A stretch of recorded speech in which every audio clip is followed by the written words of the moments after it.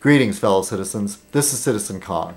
Well, the other day, I had to return something that I was holding on to, and it belonged to a friend of a friend. Yeah, just a friend of a friend. And the first friend, she's no longer in my life. That's the way it feels.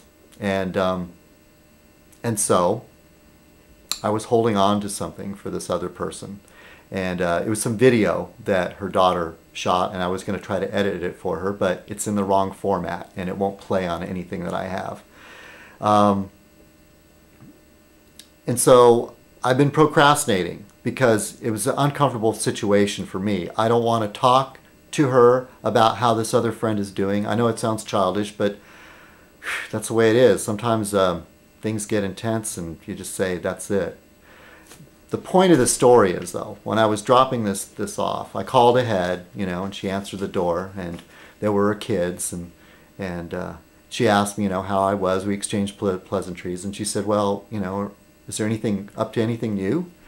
And I said, no, just fighting the good fight. And she said, the good fight?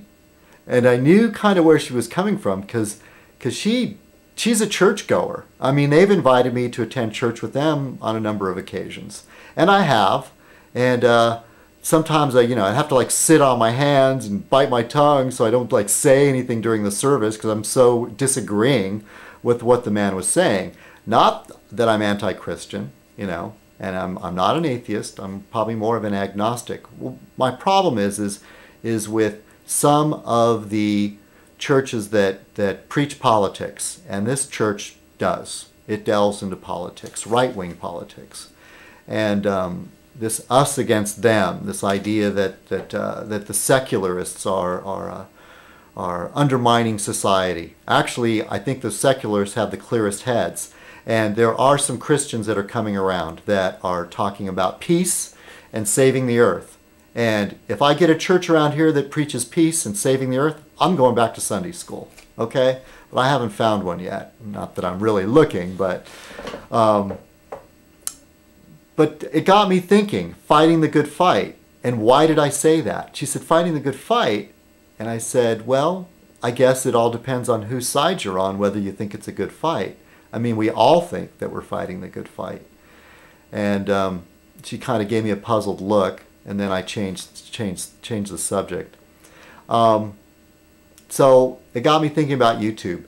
I mean, the past few months have been great, but I've been kind of burnt out in a way. I mean, some of the fight has gone out of me, where I don't feel like talking about political philosophies or engaging with some of these right-wingers because they just seem so hard-headed and hard-hearted. That's a lot of it. I mean, as far as even a person who's a right-winger, you can tell where they're coming from in their heart. And sometimes I do meet a right-winger or a conservative that seems to me like their heart is in the right place.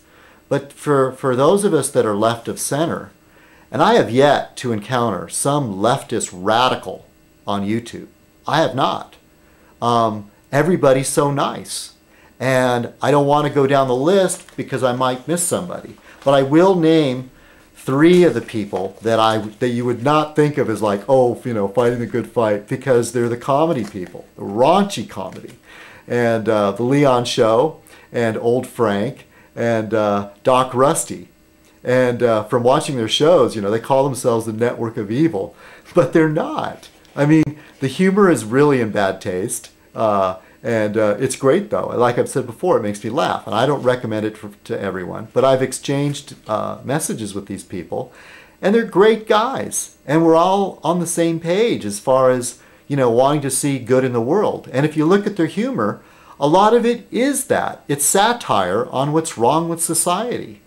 I'm a little off topic here, but when I thought about fighting the good fight, I was thinking of YouTube, and I was thinking of the people that I subscribe to and those that subscribe to me. And there's some really, really great people. And some future point, maybe a Fez night, I will name names of these great people. You know who you are. So anyway, I think some of the fight's gotten back into me, though. Just George Bush. If somebody starts talking to me face to face about George Bush, all the energy comes back. That man, that new book that's come out about him, called Dead Certain, I think. Draper, I think is the name of the author.